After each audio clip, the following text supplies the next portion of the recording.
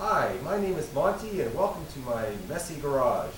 It's the end of the season, of the biking season, and I've had lots of fun this summer. I've done about 1,500 kilometers on my trusty old bicycle here, but I'm in Canada, and unfortunately at the end of the season, which is usually at mid-fall, your bike's not going to be used for about 6 months. So for the rest of the year, if you don't do things right, you could be tripping over it in your garage all winter long. So we need to find a way of getting our bikes to basically disappear for 6 months. So in view of that, I decided to come up with an idea that I think is fairly clever and works very well for me. I call it the bike trapeze, and it's really quite simple. At the end of the season, you simply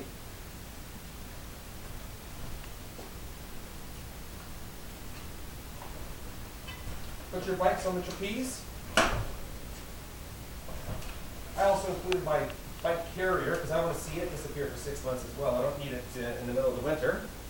And out of materials that I found around my shop here, and with only about $4 invested, I came up with this idea.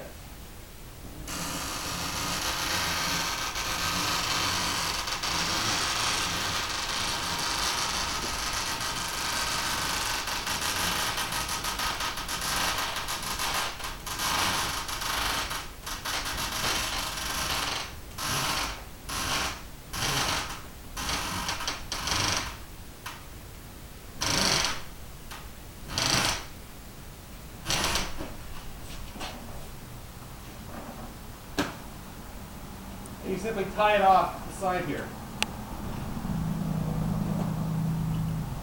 That's good for now.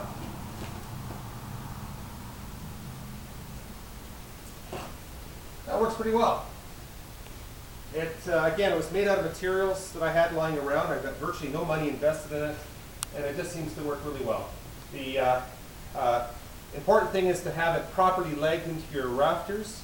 There's a lot of weight there. I have 3 bicycles on there. It can handle up to 6, and you want to make sure that your roof is able to handle the weight of that.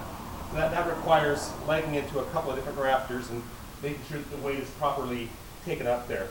I use 5/16 leg screws, 4 inches long, and I think that's just exactly what is required. So it works well, very low cost, and it's much simpler than other systems that require you to lift the bike up and carry it over your head, especially if you have 11-foot ceilings as I do. So you can put skis up there, you can put other things up there. I put safeties on the end, so if the bikes ever came this way, they wouldn't fall off the rack. And really, it's just an ideal system in so many ways. I've got a lot of height here.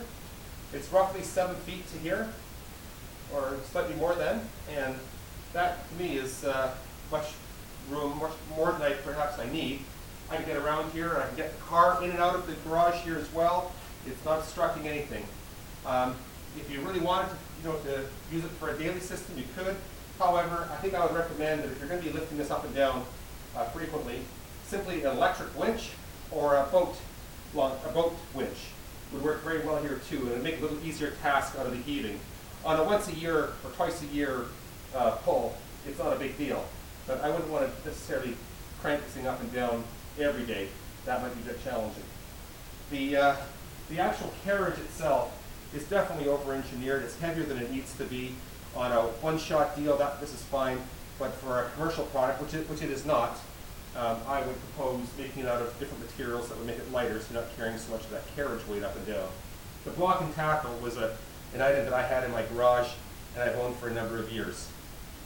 So anyways, just thought I'd share that with everybody in case other people want to do a similar idea, but it sure works for me, and I'm delighted that the idea worked out as well as it did, and now I'm not tripping over my bicycles anymore. Thank you very much.